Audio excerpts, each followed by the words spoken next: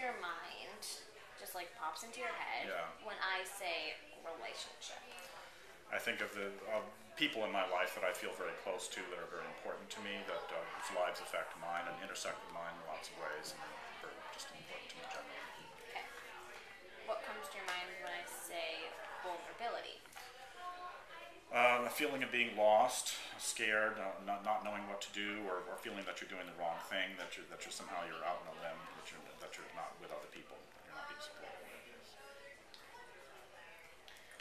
What is an important relationship in your life, and why? One of my most important relationships is with my wife, Kathy, and because when I met her, I wasn't expecting to meet anybody. I wasn't expecting to have a life partner, so she's been just an enormous, wonderful support to me all these years. It's 26 years we've been married now, and it's been an enormous asset in my life. When is a time you felt vulnerable? I felt vulnerable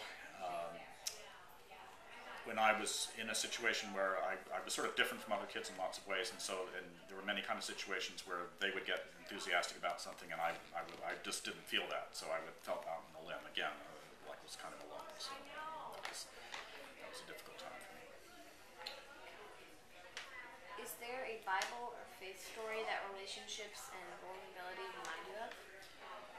I guess I'm thinking of the parable of the prodigal son, the relationship between both the father and the older son, and the father and the younger son, and even between the sons, change a lot over the course of the story. I think really deepens all of them in the process.